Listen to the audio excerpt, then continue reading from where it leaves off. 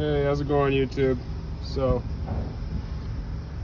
this is the first time I posted about this, but last Thursday, there was I've been there. I'll show you real quick. It was cut right there, which exposed the lock. Sorry. Which exposed the lock. And then they got in that way. But since then, they basically stopped time to look for this guy, and lo and behold, found him. The guy's an idiot, and he posted all these tools on Facebook Marketplace, of course for pennies on the dollar.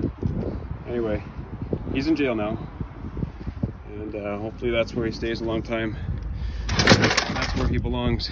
But he was selling all these tools, and yeah, in the end he lost. That's what he is. He's a loser. Anybody who steals tools from